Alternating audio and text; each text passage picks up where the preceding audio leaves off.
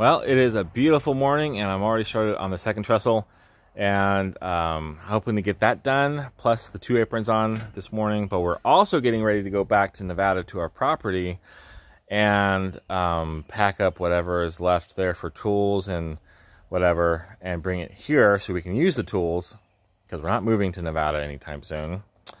Maybe even sell the property. I don't know. We don't really know what's going on. But so I'm trying to do 2 things at once. But I think I can get a lot of this done this morning, and then I gotta go to bed because I have to work tonight.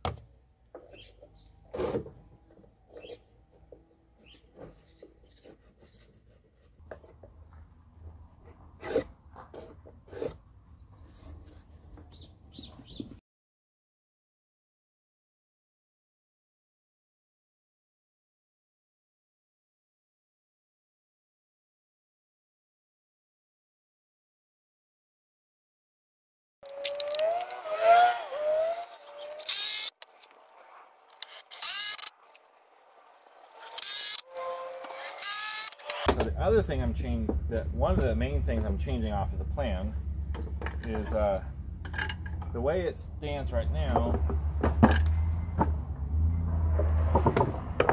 The way it's supposed to be is a cross brace like that, and I totally get why that would be preferable. But this bench is like solid, like it feels overbuilt. I'm gonna do a cross brace like this for the purpose of a shelf. I would like to have some storage, and I'm hoping that's not a mistake. I think this bench is like pretty solid, especially when you get the top and the aprons on. So if you see this, Rex, you can let me know if I made a mistake or not. So originally I wanted to make this workbench all with hand tools. My Japanese saw that I just got and my chisels. But without a workbench, it's really difficult to hold the material, and doing a hand saw, you really need to have everything held really, really well. So I did cheat a little bit. I used the skill saw, but I don't feel too guilty about that. I think it turned out fine.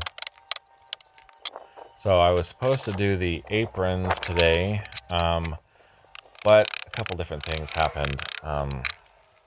One, I think I'm going to need to assemble it in the truck bed, because it's basically the only flat area that I have, and I'm pretty sure in order to get everything to square, it needs to be flat.